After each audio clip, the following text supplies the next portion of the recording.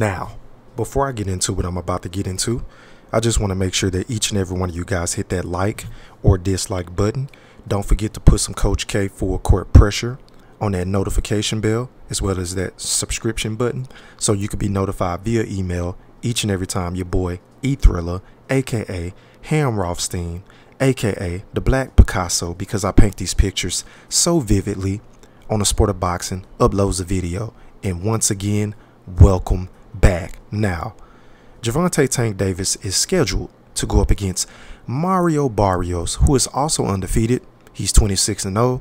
Tank is 24-0, right? And I am going to give Tank full credit, all of the credit in the world, if he were to move up from 135 to 140 to beat this guy, right? But what I'm not going to do is, number one, let them sell me on this fight being a pay-per-view fight. That's point number one, because didn't Floyd just say he was giving his fans a discount for that exhibition fight with Logan Paul? So why wouldn't you do the same during a global pandemic when it comes to a Gervonta Tank Davis who is going up against a guy that most casual boxing fans don't even know who the fuck is? That's point number one. But point number two is, I'm not going to let them sell me on this bullshit, because would you take a look at this? It says Tank is a two-time division world champion, looks to become a three-division world champion in his second Showtime pay-per-view headliner as he faces unbeaten super lightweight world champion Mario Barrios.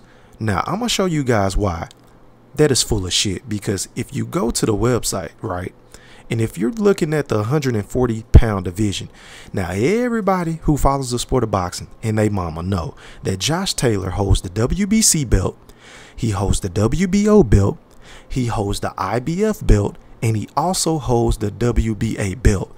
But if you go down here, who do you see? A Mario Barrios, right? And he is the regular super, no, not the super, but he is the regular super lightweight champion at 140 pounds, right? So if we scroll down to 135, you will see that Teofimo holds the WBA strap. But if you go a little bit lower than that, who do you guys see? Gervonta Tank Davis, who is the regular champion at 135. And if we move down to the super featherweight, right, y'all see that at 130 pounds, who do we see as the WBA champion?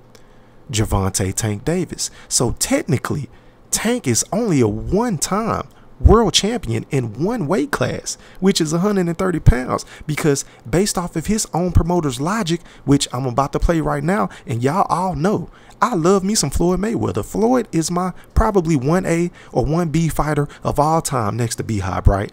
But what I'm not going to do is let Floyd and Mayweather Promotions capitalize off of you fight fans' ignorance, because it's just stupidity. So let's hear what Floyd had to say when it comes to all of these belts. And DJ, roll that clip. With the sport of boxing, and I want to say this right now about the sport of boxing. I want everybody at home to hear me when I say this. A belt, I'm tired, and I'm at home, and this goes for any company. I don't care if it's Top Rank, if it's Golden Boy, if it's Mayweather Promotions, if it's PBC. There's too many champions in the sport of boxing right now. Too many champions. It's not a such thing as a super champion, not at all. And I'm not taking nothing away from no fighter. It's too many belts, and the reason why is too. Let me tell people what's going on in the sport of boxing. Why there's so many different titles and so many different belts. People don't know.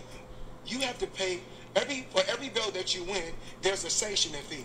So now, if a fighter wins an intern belt, he has to pay a sanctioning fee. If a fighter has just the regular belt, he has to pay a sanctioning fee. Then if a fighter is a super champion, then he has to pay a sanctioning fee. This is not good for the sport of boxing. When the sport of now, when a fighter fights, every fighter is a champion. Now, after you see no belts, is like a fighter winning the amateur trophy. Everybody's the champion. Everybody got have a belt. Now we look at the lightweight division, okay? And I want to say the fight the other day was a hell of a fight. Congratulations to the winner. He's talking about Teofimo, y'all, and he's also talking about the 135-pound division. He done his job. He went out there and did what he had to do. WBC champion at lightweight, right? And Gervonta Tank Davis is the WBA champion. Now, it's safe to say that Teofimo is the champion he's the champion, the IBF and the WBO champion. But I can't knock what he has done, because I have to take my hat up to him, you know, for what he has done. Okay, so you heard it out of the horse's mouth right there, right? Floyd is basically saying, look, man, all of these belts are bad for the sport, which I totally agree. But based off of his logic, that would mean that Tank has only won one belt in one weight class. If we're looking at this, if we're being fair and objective about it, right? Because look at this. Tank has only been a champion, the super champion, at 130 pounds, y'all. But if you scroll up to 135, he is the regular champion, and Teofimo is the super champion.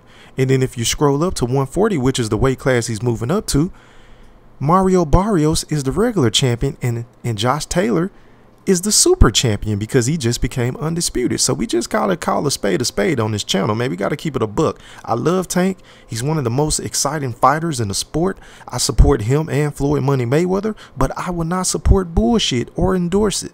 But those are just my thoughts, man. Please, man, make sure you like, comment, share, and sub to my channel. Until next time, I'm gone. Holla.